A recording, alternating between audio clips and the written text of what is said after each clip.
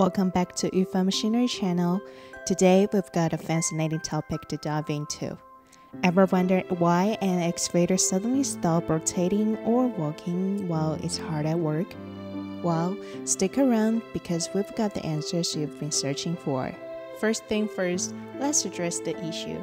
So, what gives?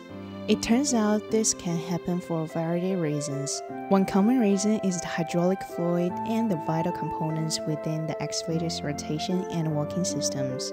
But fear not, our expert technicians have got a solution. To get the excavator back in action, we follow a thorough process.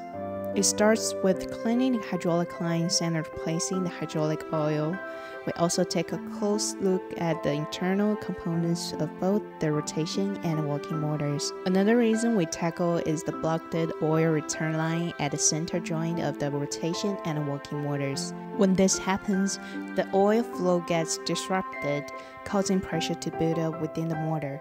This increased pressure can lead to damage within the motor itself, resulting in the excavator coming to a halt. But why go through all these reasons?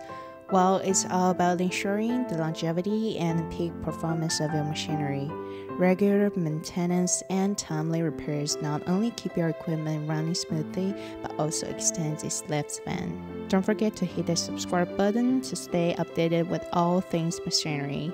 Thank you for tuning in, and you can visit our website for more information. See you in the next video.